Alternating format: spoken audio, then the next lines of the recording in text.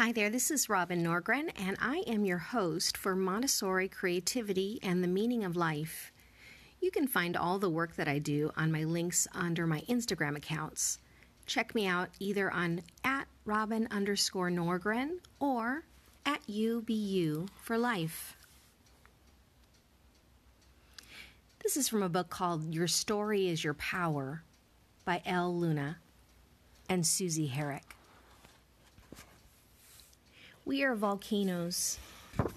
When we women offer our experiences as our truth, as human truth, all the maps change. There are new mountains. That's what I want to hear. You erupting. You young Mount St. Helens who don't know the power in you, I want to hear you. Ursula K. Le Guin.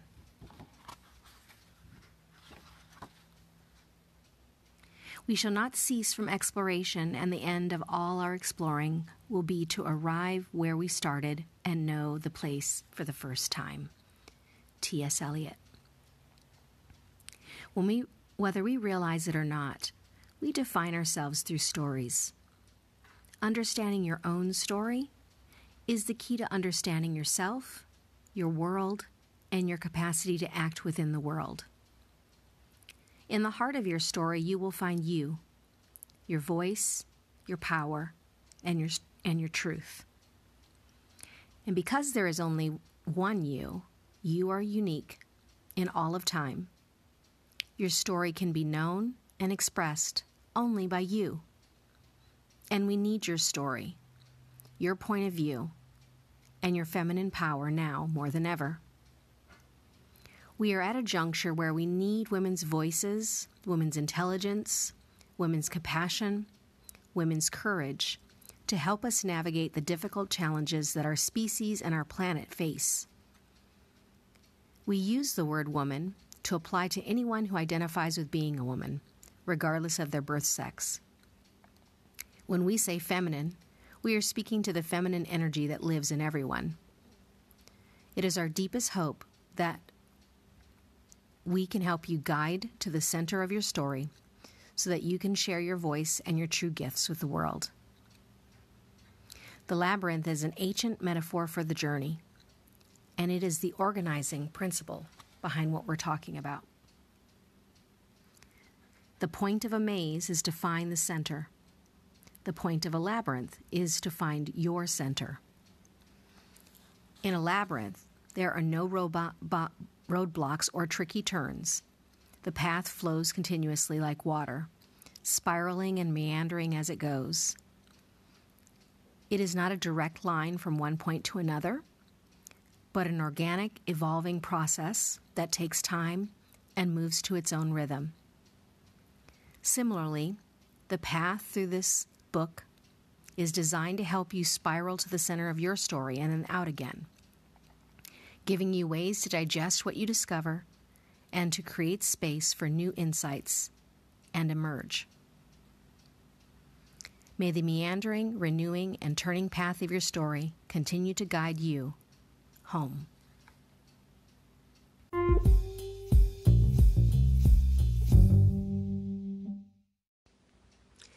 Priscilla Shirer says in her book Awaken, 2 Kings 5:1, Naaman, captain of the army of the king of Aram, was a great man with his master and highly respected, because by him the Lord had given victory to Aram. The man was also a valiant warrior, but he was a leper. Social media has made voyeurs of us all. We carefully study and judge the lives of others, discovering things about them by stealth that we might never ask in person. But what we've mainly gathered from all our snooping is the pressure to keep putting up airs. So when creating our own social media personas, we cleverly conceal the reality of our private struggles, opting instead for an exaggerated version, plastic version of the truth. We mask our hurts and weaknesses and deficiencies, promoting a caricature that may technically resemble ourselves under carefully calculated lighting, yet is vigilant to hide the flaws underneath. But perhaps modern technologies are not entirely to blame for these attempts to put a better face forward. A bit of writing that dates back to the fifth chapter of 2 Kings, for example, opens with a long list of accomplishments concerning Naaman. His high-level bio sketch contains elements of accolade, appreciation, achievement, and admiration. He was a celebrated leader in the Syrian army. He accrued the respect of his subordinates and earned favor with his king. A great man, a valiant warrior, all the things you want included in your viewable profile. And yet peeking out from underneath the veneer of his success was this one little mention of something that couldn't stay hidden any longer. Naaman was a leper. As a career-finding man of brave and noble reputation, the last thing he wanted anyone to know was that he suffered from this worst kind of ailment, one that found little compassion from others and certainly no possibility of cure.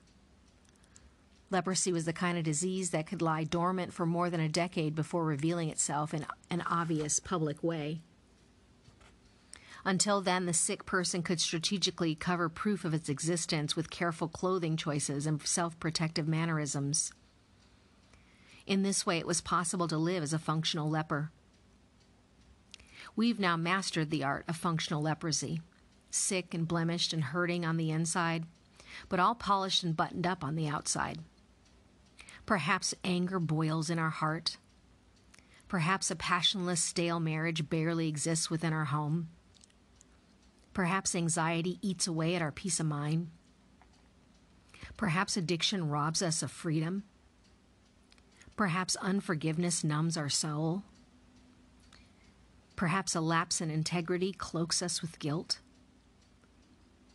Yet we conceal these private pains from public knowledge with perfectly composed selfies. We're dying in plain sight.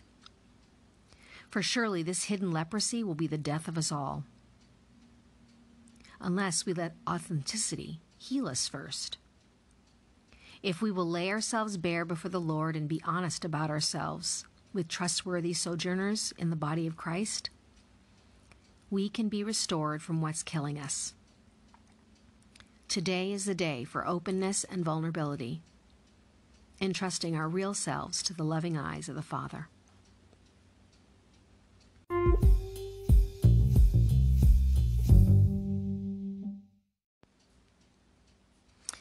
In my book, Your Creative Peace, Finding and Deepening Your Creative Voice While Connecting with God, I documented an interview I had with Jan Havillana.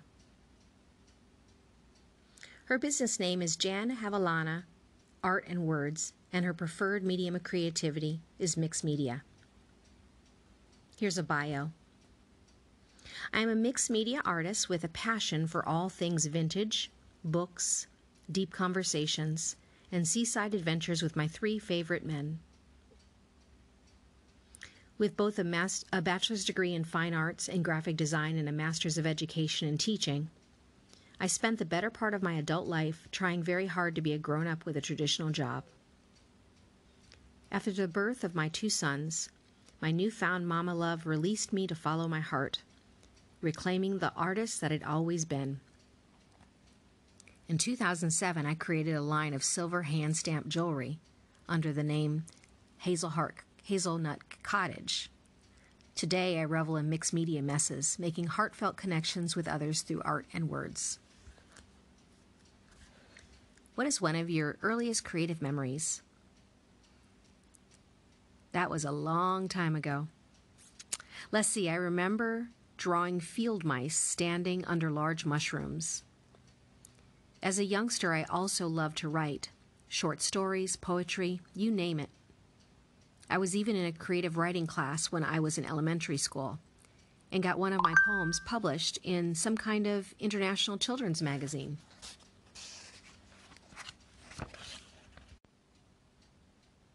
How did you find your creative voice? I'm really only now discovering my creative voice. Like an adolescent, my voice is shaky. It cracks at times and can't seem to settle itself on one pitch. Still, I suppose I've found my way by doing the work. I show up in the studio regardless of my mood and do my best to choose the path of joy and love. Whenever I get to the point of confusion or insecurity about my artwork, I've been trying to listen to my gut, learning how to bravely allow myself to be led by God, to follow His leading, which usually means allowing myself to boldly let myself love what I love. Did your creative habits make a smooth transition into your adult life? Gosh, no. I could be the poster child for a non-linear, meandering artist. As I shared before, as a child, my first creative love was writing. Then in college, I fell into a string of studio art classes and chose to get my Bachelor's of Fine Arts in Graphic Design. I practiced in this field for a good number of years before leaving to pursue what I thought would be a more soul-quenching work, teaching. After getting my master's degree of education in teaching and teaching in the classroom for a few years, I left on maternity leave for 7 years.